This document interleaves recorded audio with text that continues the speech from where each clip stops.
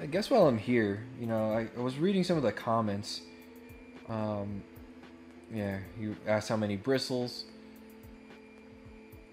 Yeah, this guy asked, how did I model the bristles? And I guess I could just take a quick look at that, you know, just to give this a break. So save.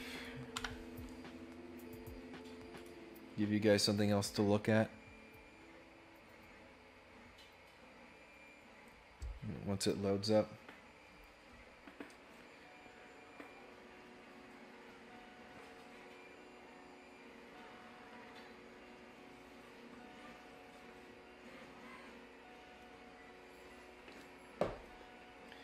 Yeah, we got this all loaded up. But yeah, if I take away the sketch-driven pattern,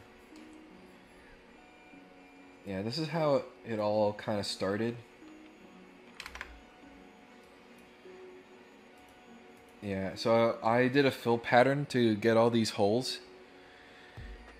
I've got a cool neighbor. Yeah, yeah.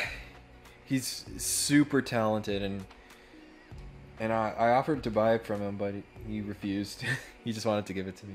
That was really cool. But yeah, here's how I did the bristles.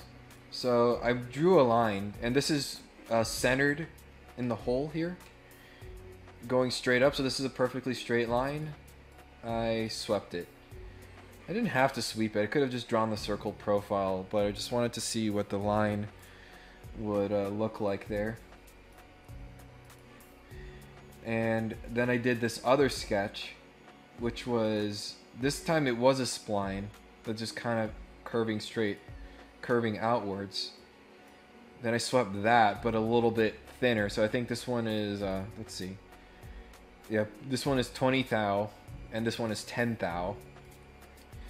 And that's what it actually is. If you look at look at a brush, the bristles are differing sizes. Then I circle pattern those, so I think there's 16 instances there. And then I do a third row of that. If I can actually.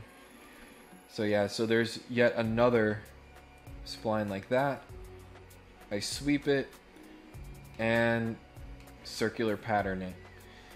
But the thing is, it might be tough to see, but it's way too symmetrical. So I didn't think the effect was convincing.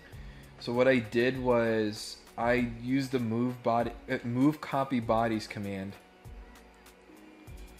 So you see, I selected a handful of bristles randomly and rotated them like half a degree in a direction, and I did that like 3 times. You know, kind of picking these random bristles until you get something like that. You know, something that's like really random looking. And then yeah, to finish it off. Oh yeah, yeah. So you know, there's 35 bristles there, but the key is to keep the key to keeping SolidWorks from killing itself was I drew a circle on the bottom where no one could see, and then I just kind of let's see. There we go. There's a circle, and I extruded it up just a little bit. And what that does, it fuses all the bristles together and makes it one body. So instead of copying bristles 35 at a time, it's only now one group that has to go all throughout the brush. And that's what saved me the performance lag. Yeah, but then after that, I copied a sketch with a bunch of points in it corresponding to the holes, and then you sketch pattern. Sketch driven pattern. So it basically says, okay, we'll put this body wherever you've thrown a point down. And even with the optimizations, it takes a while to generate. But that's the basic method.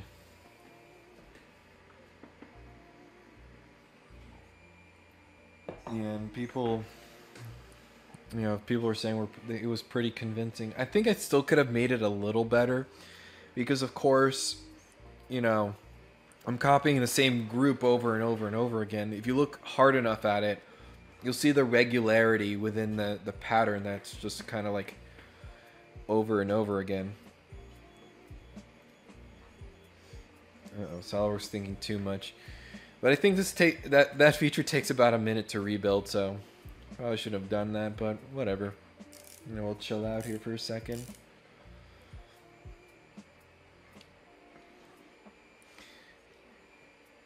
Yeah, that's the thing. Like, a lot of the times you think SolidWorks is frozen when really it's just thinking. Sometimes it's just gotta think. Yep, and then there's the bristles. So I really enjoyed that one.